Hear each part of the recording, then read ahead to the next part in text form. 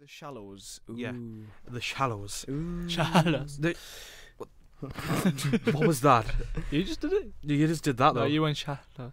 Well, you just went. Oh, but whatever. The Right, doesn't Shallows. matter. Yeah. So the Shallows has got Blake Lively playing a character called Nancy. She's surfing on a secluded beach. That was the beach that her mother, who's recently died from cancer, was. Well, basically, it's a secluded beach in Mexico that nobody really knows about. Her mother loved this beach when she went there when she found out she was pregnant with Blake Lively's character, and she's died of cancer. And Blake Lively's character has dropped out of med school to go and visit this beach and take some time off to gather her thoughts and realise her position in life now. And she goes to this beach to sort of find her way again, I suppose. However, as everything starts sort of nice and tranquil and idyllic, she goes out under the surf and she stays out a bit too long and goes towards a whale carcass, and it's then when she realises she's in a shark feeding ground, and she's then bitten by a shark and is stranded on a rock in the middle of the Shallows, where she's only a couple of hundred yards from shore, but everywhere else around is the shark. Ooh. So, you know, Intriguing. it's not exactly where you want to be, is it? Not really. You don't really want to be there. So the Shallows, Blake Lively, for her character is superbly written. I would say it's really well done. She's resourceful. She's always using her. I mean, as a medical student, you would expect her to be resourceful, and she is, because she's always using her items to survive. She uses her earrings as little. What am I thinking? Like she stitches. No, stitches. Yeah, I don't know how I forgot stitches. She uses. she uses a wetsuit. She cuts it up and uses that as a sort of tourniquet. She uses all of the items she has available to make her survive. It's like a video game, isn't it? When it sort of like points out things to you. Yeah, Like, the film does it in that way. Like it literally like shows you what she needs to use. She goes, "Oh yeah, I need to use that." It's like, she's a highly empathetic character. She's highly intelligent, as you expect from a med student, and her emotional journey with going to sort of get full circle, I suppose, with her mother's journey, it makes you root for her to survive constantly. I mean, the majority of the film, as you see, is just Blake Lively talking. Yeah. But that is nicely offset by having her talk to herself like one of her patients when tending to her wounds. she does have the bird as one well, of though. her patients. Yeah, and her talking companion Susan the Seabird. They don't name it. I just named it. The bird doesn't talk. What? You said No, by talking to. No, you said the You talk. said the You talk- said the talk- token companion. Oh no, well, she talks to her companion. Yeah. I was thinking, what? Yeah, the seagull doesn't actually talk. It just I'm getting Facebook messages through. Sorry, I need to Bla- turn that down. Blake Lively. Yeah, the seagull doesn't talk. We're getting off to it. The seagull doesn't talk. Yeah, but you're always aware of her mental state as she slowly loses faith as the ordeal goes on. But she never loses her composure, and that makes you properly root for her. And it's not really a one-hander, of course, if you include the shark, because I mean, shark movies. It's not really been a clear path for them.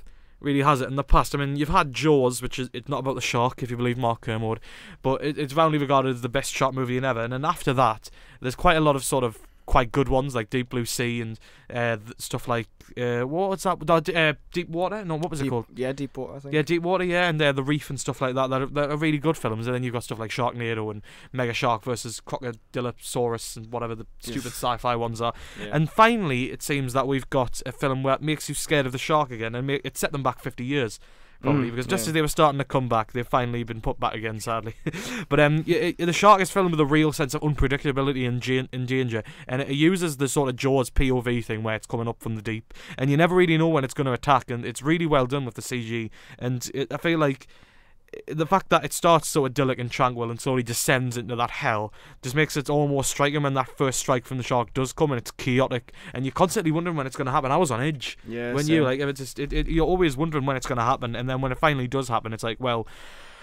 And it's so grim as well because she's forced to climb on that whale carcass, and it's really icky. Like she uses it as like a grip, like she has to like put a hand in the whale to like get a hold of it. It's horrible, and it's constant terror from all angles. I mean, director Jaume Collet-Serra, who's a capable genre director, he did a couple of Liam Neeson vehicles, Unknown and Non-Stop, and he did Orphan as well. He did House of Wax, and he's got form with genre films that are sort of decently well received, and it's beautifully shot. Especially, it uses the landscape spectacularly. It was filmed in Australia, not Mexico. That's I mean, you can see. I mean, Australia being a massive shark country, I guess there's always the possibility of an actual shark coming and taking a bite out of Blake Lively, and you get the vastness of that location, and it pulls you into that fear of isolation and the primal fight between man and nature that everyone has in them. Because I'd absolutely crap myself if I probably wouldn't leave the rock. To be honest, I'd probably just accept my fate. I sort of thought or the like same, doggy paddle towards thing, shore, like desperately trying to get there and be eaten instantly. I'll give it a go. And it's.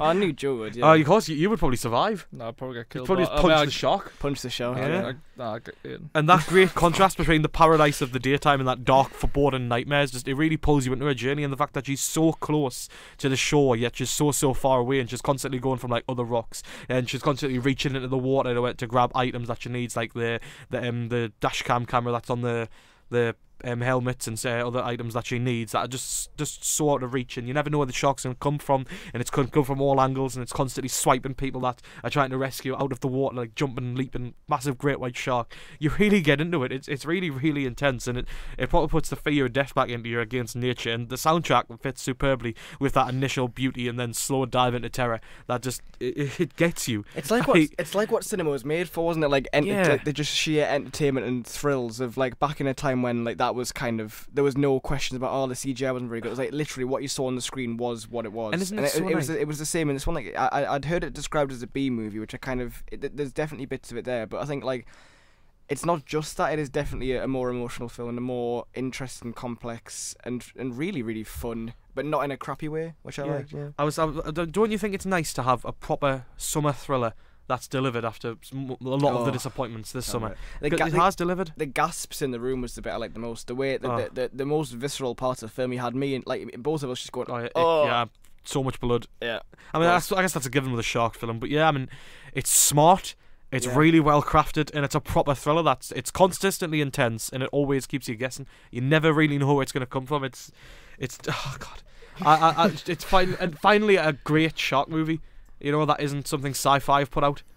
It's true. Like Sharknado. Yeah. Isn't the new one literally called The Fourth Awakens? Yeah. Something like that. Stop it. I think everyone's a bit bored of those now. And this came back. We saw Pete's Dragon, then Nerve, and then The Shallows on the Friday. So we had two thrillers back to back, and it's fair to say I nearly had a heart attack after The Shallows. Absolutely exhausted. Well, that's The Shallows. Recommend? Yeah. It did make me want a seagull as a pet. I'm not going to deny. Nah, because it bites her. It bites her on the finger, doesn't it? Yeah, because it starts to reset its shoulder. Shoulder, yeah. Whatever.